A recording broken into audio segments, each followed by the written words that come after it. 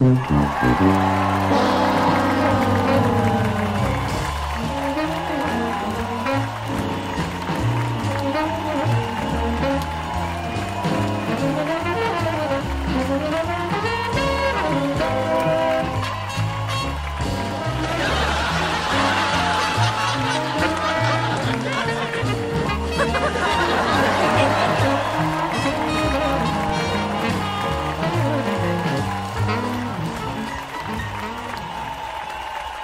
again.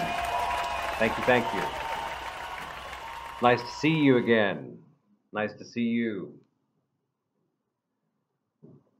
Last week, we talked a little bit about pronunciation, the schwa sound. This week, we're going to talk a little bit about a grammar point, very important one. It's called the passive voice. Okay?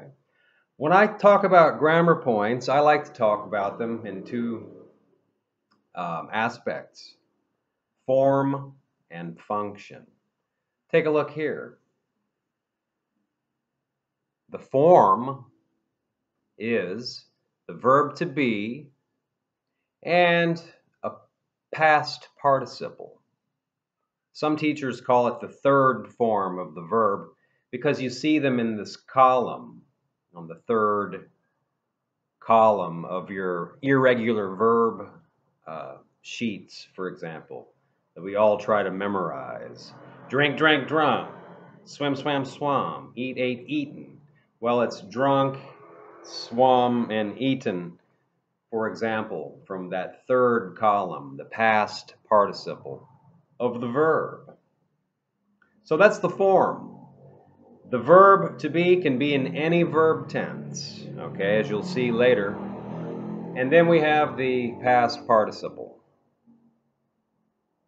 The function of this verb tense, well, there are two. One is when we understand that the subject is too obvious or unnecessary. And the other function is when we want to give emphasis to the object of the verb, okay? Now here's some examples for the first function. When the subject is too obvious or unnecessary, okay? Let's see. People eat McDonald's hamburgers all over the world. People cultivate coffee in Oaxaca. People make Nissan cars in Japan. People celebrate the Day of the Dead throughout Mexico. Well, in all of these cases, people's too obvious. It's unnecessary. We don't need to use it. We don't need to say it. Of course, people. Who else cultivates coffee in Oaxaca? My puppy doesn't, right? Who else celebrates the Day of the Dead in Mexico? My cat, Mr. K, does not. It's people. It's very obvious. So this would be the preferred way to say each example. McDonald's hamburgers are eaten all over the world. People cultivate coffee in Oaxaca. Of course they do. Coffee is cultivated in Oaxaca. Nissan cars are made in Japan. And the Day of the Dead is celebrated all throughout Mexico. Okay? Those are examples of the passive voice when the subject is too obvious or unnecessary. Now take a look at these examples, okay? These are the passive voice, but now you're going to see the verb to be is in the past tense, okay? And in these cases, there's not a correct way to say it. It just depends on whether or not you want to give emphasis to the subject or the object. So I'm going to show an image and I'm going to say the active and then the passive version of these sentences. Listen carefully.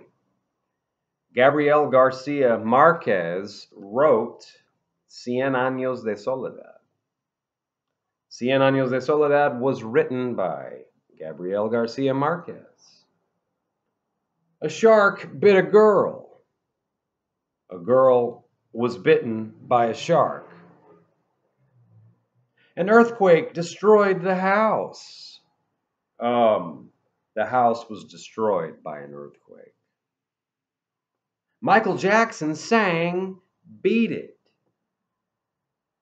Beat It was sung by Michael Jackson. Arch West invented Doritos. Doritos were invented by Arch West. Okay? Now, remember, in this case, either example is okay, passive or active. It just depends on what you want to emphasize, the subject or the object of the verb, okay? Now remember also, the verb to be can be in any verb tense. Take a look at this chart and you'll see all of the different verb tenses in the passive voice. Mostly, the ones we talked about today are the most common, using the verb to be in the present or the past simple. Okay? And now, for your homework.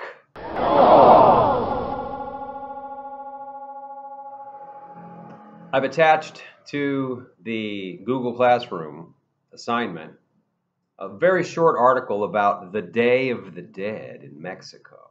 Okay? So here's the objective. Read the article, identify all of the cases of the passive voice, okay? And then write some examples of your own about how Todos Santos or Dia de Muertos or the Day of the Dead, how it is celebrated in your family, okay?